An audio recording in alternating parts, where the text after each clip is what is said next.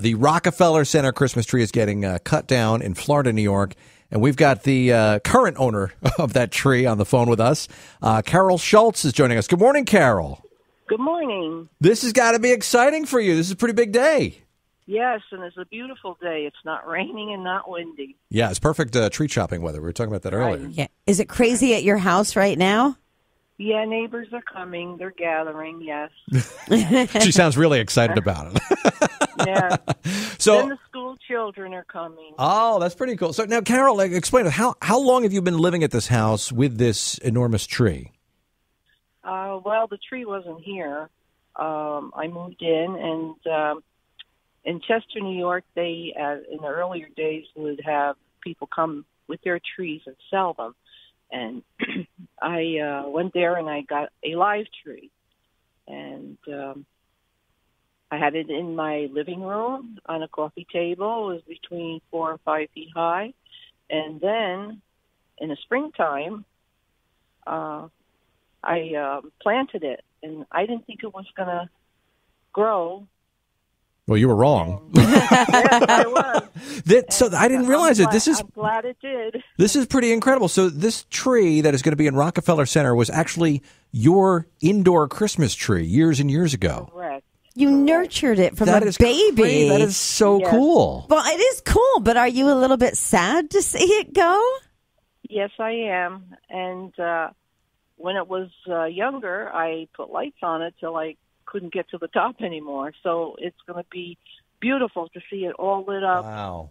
And I can't wait. That's pretty amazing. Wow. So now, how did you find out that this tree was even in consideration to be the Rockefeller Center Christmas tree? Well, I had previously entered it, and they said they would let me know by a certain month if it was accepted. And I never heard anything. And I said to the tree, "Oh, they don't like you." Because I would talk to it. And I always told it, "You're going to be there someday." And this is the day. Wow. Yeah. That's pretty cool. So now, so they're going to, when does the event happen? When are they going to start chopping down this tree? Probably about 9. About 9 o'clock. So now have crews been there, like, preparing for the whole thing? Oh, yes. I can't believe the process that goes into this, the hard work, and the crew members were great. We had a good time chatting, and, you know, they were just great. And I'm just so thankful that they chose my tree. Yeah, that's pretty neat. So now, when the tree finally makes its way down to New York, and they're going to put it up, and they're going to decorate it, and of course they have the big ceremony where they light the tree. Are you going to be there during the ceremony? Yes, I am. Yes.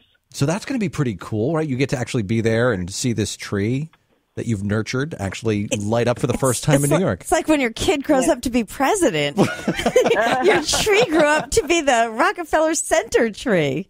Yes, it's beautiful. It's a perfect shaped tree, and I'm glad it's going there. And I can't wait to see the faces of the children when they see it all lit up.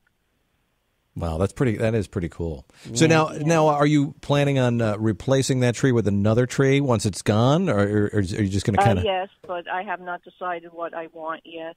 Yeah, maybe a slower growing tree. It might be another one. That is so cool. But I won't be here to see it if it's chosen. Oh, my goodness. So now how long ago was that tree in your living room? Do you remember what year that was? 58, 59, I planted it. Wow. Wow. Yes, and I never gave it a lot of fertilizer, but I talked to it a lot. Wow, so 70 years ago. 70 Yeah. years ago that tree was there. Wow. 60. Oh, sorry, 60. 60, yeah. 60 years ago. My math is off this morning. Well, anyway, congratulations on being chosen, Carol. This is pretty cool. I know you got a lot of excitement going there, so we want to let you get back to the cruise and everything that's happening. But we'll all be watching when that tree is being lit up, and we'll be thinking about you and that Christmas you had all those years ago in your living room. Congratulations. Yeah, congrats. Thank you very much.